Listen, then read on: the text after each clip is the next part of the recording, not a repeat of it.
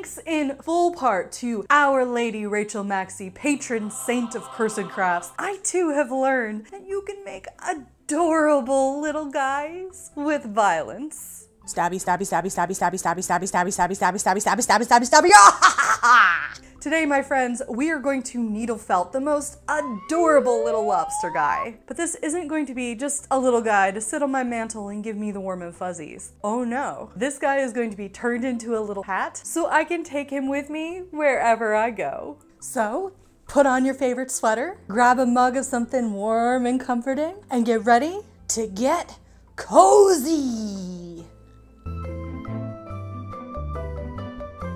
My regular viewers probably know this, but I've been working the past 6 months on recreating this fashion plate from 1883, aka the lobster gown. So the little hat bit is pretty simple. The plan is to make a separate head and 2 claws. The head itself is going to be a basic cone shape, and the claws, well, they're gonna be a little bit more complicated. I'll then put it on a bed of grass and add some dingly antennae and have the world's cutest headpiece. Looking at this thing, it's like the lobster is flat on his back. Like, woo!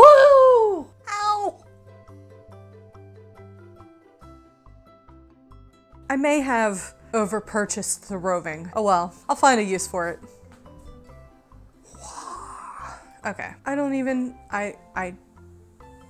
haha! My goal is to get this about 3 inches in height and about 2 inches of girth.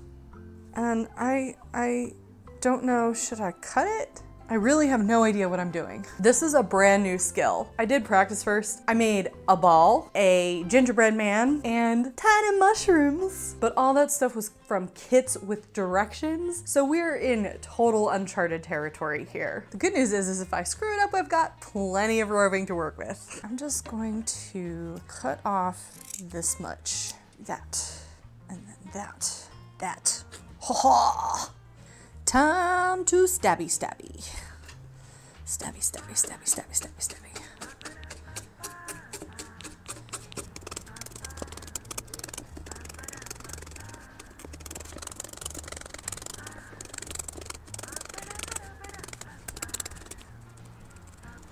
I feel like I'm tempting fate here, just stabbing this without any kind of finger protector, but you know, I've stabbed myself a couple of times with these needles so far and it really hasn't been as bad. I mean, it hurts, but so does having a needle break in your finger. Why are my Victorian clothes always so darn violent?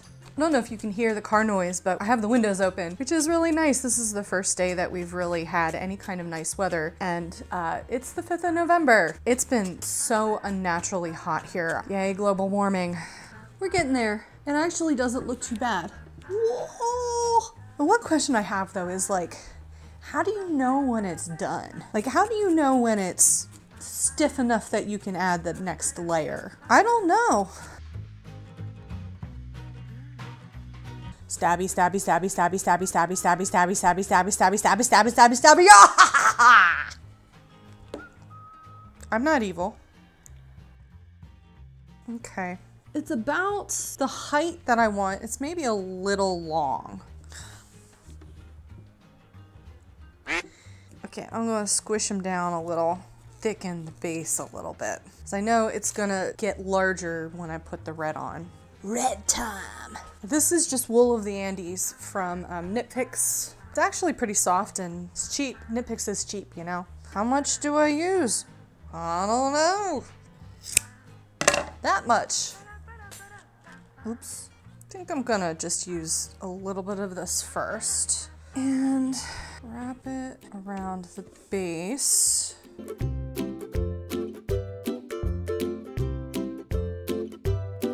Oh, it looks like I'm stabbing Ariel. Oh, Ariel, your hair is so luscious. Let's jab it. There is something seriously disturbing about this little piece. I think maybe it's time we covered the tip.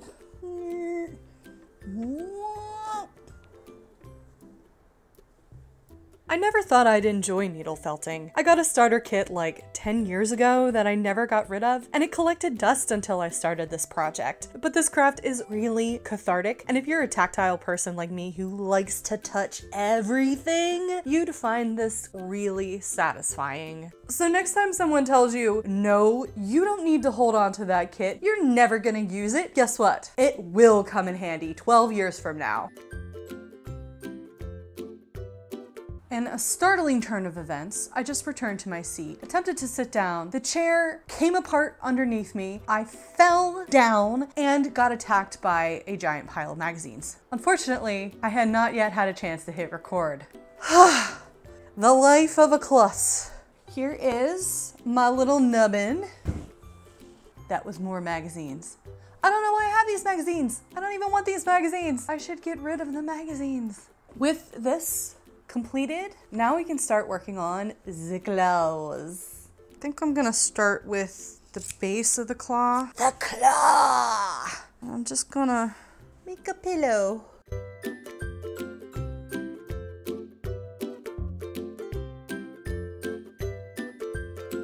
Like when you knit something like mitts or sleeves, you really want to do both claws at the same time instead of one claw completely and then the second claw, so you can make sure your proportions stay similar. Time for a cozy fall treat. And now we have 2 fluffy marshmallows. And this thing. For the chompy bits, I took some of these wispy bits and sort of tacked them down in the general area I wanted.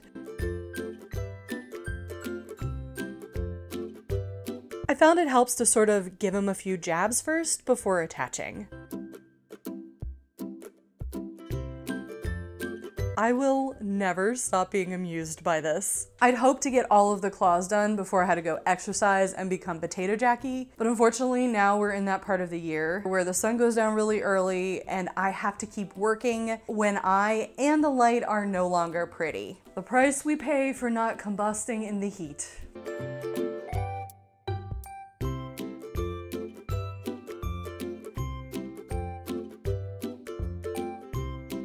Okay, here are the general claw shapes. I'm sort of pushing and tucking on the inside and then curving and flexing on the outside to get the claw curve. They look really honking right now, but we'll rectify that after we cover it with the red wool.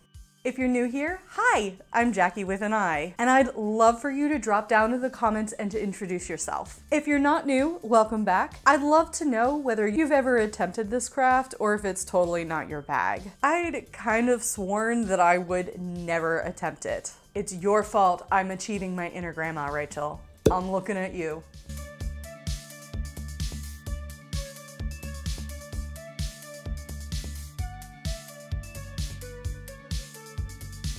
So I got 1 club claw and 1 claw almost completely finished, and then I proceeded to snap both of my needles in about 20 minutes. And then the election happened. So needless to say, I needed to take a step back from this for a day or two and regroup my energy. However, I'm on quite a tight deadline for this. I am going to be cavorting all weekend at the Texas Renaissance Festival, so we need to get this finished. So even though I look like crap, I just got back from my run, we are going to rally our strength, pretend that the world didn't just light itself in fire and jump in a dumpster, and try and get this second claw finished before we lose the light again. New needle, who dis? It's hard to get the tips covered. In retrospect, this took so little roving, I could have gotten away with just 1 single hank of red. Oh well, you live and learn. This needle kit was only about $5 and it came with a lot of multiple size needles, a little snip, and yes, a handle. They also came with finger guards. Will I use them? Nah. I recognize I'm being flippant about the pain here for 2 legitimate reasons. 1, I play multiple string instruments and therefore have calluses on the tips of my fingers. 2, after years of dance, some of which was professional, my pain tolerance has become so high, it's currently tinkling on people from the top of Mount Fuji. If you don't share either of these experiences, you may find that getting jabbed by a barbed needle is incredibly painful. Only you know if you're a poker or a garter. Okay, let's tackle the club claw. You really want to jam that needle in hard at the side joints to get that nice little curve. With my new needles, I learned that different sizes have different jobs. The large needles are there for the initial clumping. Then the medium ones are for the in-between, and the small ones for all the fine-tuning. Thank you to everyone who has supported me over on Ko-fi. If you're enjoying this video and would like to help support this channel, feel free to check out the link below. Alternatively, you can give this video a thumbs up so that YouTube knows I'm not a wacko.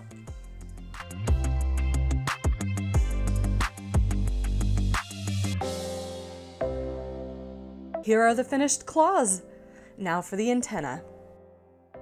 I'm sure there's a better way to do this, so if you're a felter and know of an easier way to make little dingly bits like this, please let me know, because I think I'm going to also felt a little guy for my shoulder if I end up having the time down the road. In the meantime, I'm using what I know, and I'm opting to wet felt this between my hands, like you would to join two bits of yarn together. This was slightly problematic with the wire inside.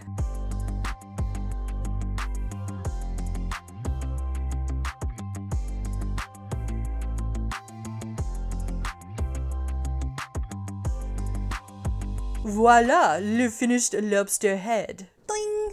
We're not quite finished though. We've got to give our little guy some eyeballs for maximum cuteness. I didn't buy any black, so I pulled apart some black wool yarn from my stash and got stabby. There is something particularly disturbing about stabbing this guy straight in the eyeballs.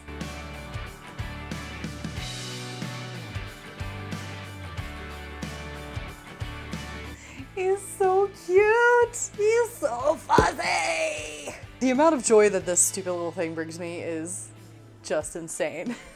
Alright, now that we have our adorable little guy, we are going to turn him into a hat. I've got a top and a bottom round and a flexible cardboard round. Now I really like to use like envelope boxes or beer boxes, that kind of cardboard. The name is escaping me right now, but editing Jackie will put it on the screen. It's nice and stable, it's free, and we're recycling, and it's much cheaper in that case than using buckram. However, you can't sew through this, so we're gonna have to sew the top bit and the bottom bit first before we actually assemble the hat. First, just a quick pin onto the top felt, which I covered in teal fabric to match my gown to get my little guy in the right spot.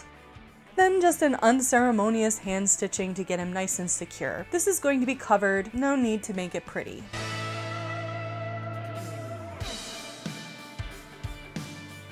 I like to use these clippy barrettes to secure hats to my head.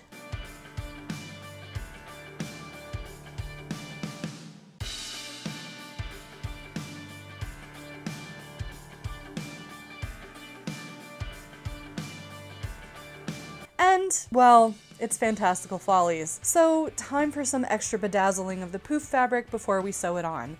Life without sparkles is life not worth living. After tacking down the edges of the fabric, then it was time to do a little tacking and poofing.